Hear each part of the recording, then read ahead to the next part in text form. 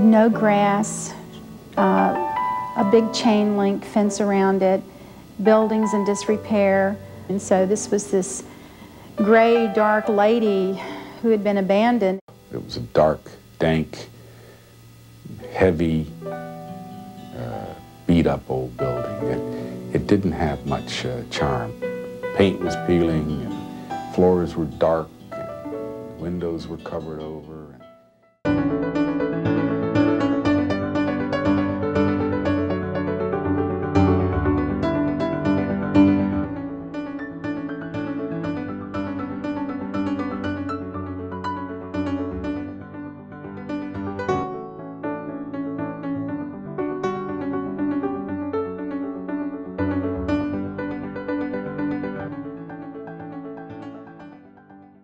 And it was like a black hole, you know. It was something that everybody went around, and it was so important to try to bring this entire block back into circulation with the business community, with the downtown community.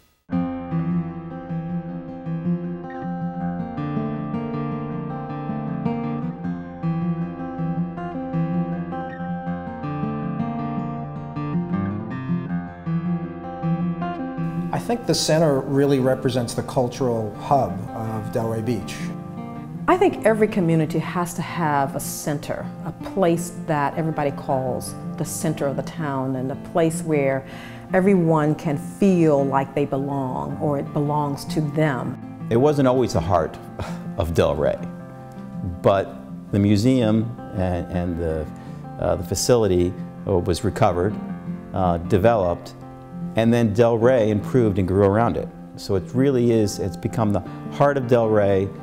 It's become the center of attraction. I think if Delray did not have Old School Square and the Center for the Arts, it would just be another town between Boca and Palm Beach. I've been coming to the Crest Theater for at least 15 years. I've had the opportunity to see some of the best cabaret outside of New York City, had the opportunity to see both Broadway Tony nominees and Tony Award winners, and the really nice thing is I get to see them after the show, up close and personal, during the receptions, and get a good background of what they do both in New York and on the road, and it's a really wonderful venue. I have been involved with the Crest Theater Lecture Series for about 15, 16 years. The format of the lecture series is terrific because the Crest Theater is a small theater, and so you feel a real intimacy with the speakers. And then after the lecture, we go into a reception room, and you can actually talk to the speakers.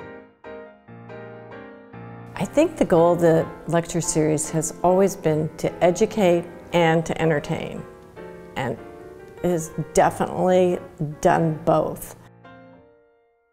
We think the center is special because of the events that you put on, and specifically at this part of the year, in the winter months, you put on the concerts in the square.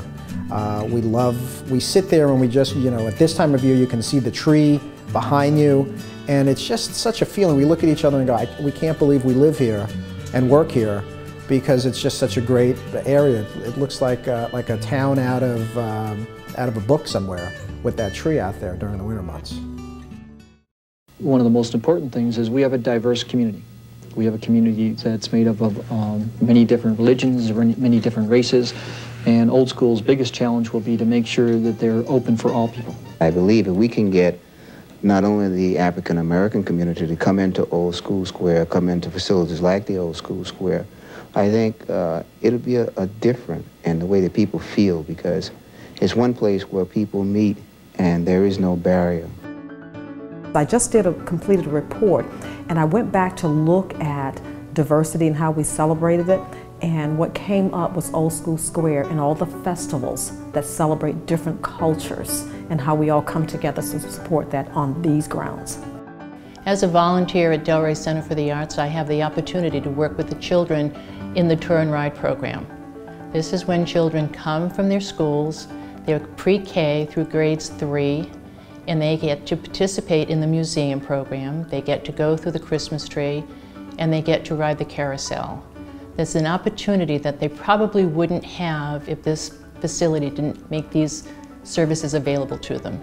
And I absolutely love working with these little guys. My school often came here for field trips and touring the different galleries and doing all the fun art projects. I never thought that going here, my experience here, would change my life.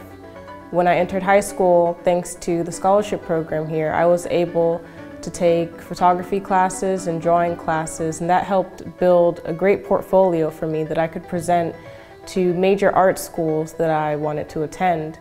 And thanks to that portfolio that I was able to build, I now currently go to Savannah College of Art and Design. Another program that I've been involved in is Kicking Arts and Arts Fundamentals, which is a program for children. It affords children in the 3rd grade and the 5th grades to come to the museum to be involved in live theater, live dance, and a live art project, as well as go on a tour of the museum. I was at a meeting and I saw a woman with a shirt that said Old School Square, and I asked her about it, looking for a place to volunteer, and I came and my life changed. At some future point, when all the renovations are complete, the loggia will be added.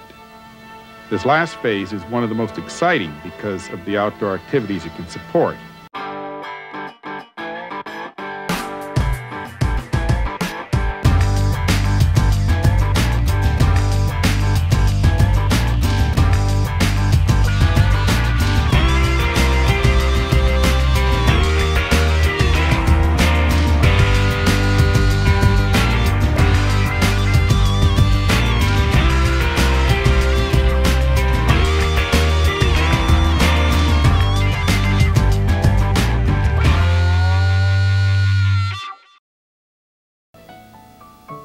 You know, when we were dusting dirt, and there were times when people said it wouldn't work, I just looked out there today and I thought, it did, and it will, and it is. You don't get an opportunity like this very often. You probably, sometimes you never get an opportunity like this. There are communities all over America who have this opportunity, and some take it and do something with it, and other communities don't. We had a community who responded. You know, the buildings are ready now almost, and the construction's nearly over. But you know, this is only step one. The real fun of this project is going to be now. Now it waits for the creativity of the community, and now is when the community can come and play. And what it becomes is how the community develops its own personality on this site.